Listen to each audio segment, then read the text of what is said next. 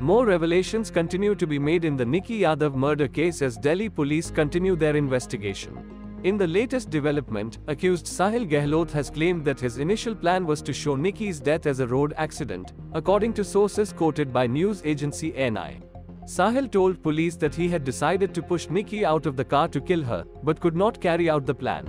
Subsequently, he allegedly strangled her and stored her body in a refrigerator at his dhaba in southwest Delhi on 10 February 2023. A leader of the Maharashtra Navnirman Sena party has threatened to slap Shiv Sena UBT leader Sanjay Raut. MNS's Sandeep Deshpande on 19 February 2023 accused Uddhav Sena's Sanjay Raut of using derogatory language during a press conference. Deshpande said that he would have slapped Raut as obscene language cannot be tolerated. The MNS leader reportedly added that Raut's mental balance has been disturbed after spending time in prison in an alleged money laundering case. Earlier, Sanjay Raut had claimed that a 2,000 crore rupees deal had been struck to allot Shiv Sena's bow and arrow symbol to the faction led by Eknath Shinde.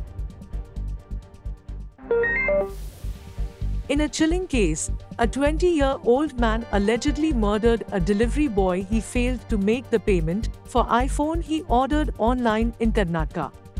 The incident took place on 7 February 2023 when e-car delivery agent Hemant Naik reached Hemant Dutt's place to deliver the order.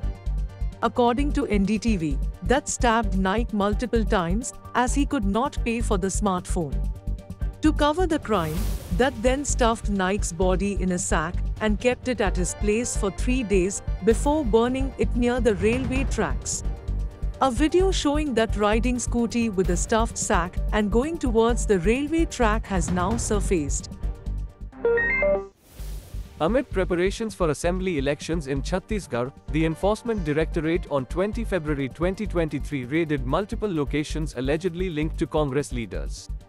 The action was taken in a money laundering case related to the alleged coal levy scam in the state. Enforcement Directorate conducted raids in Raipur and Durg allegedly linked to 8 Congress leaders, office bearers, and a legislator.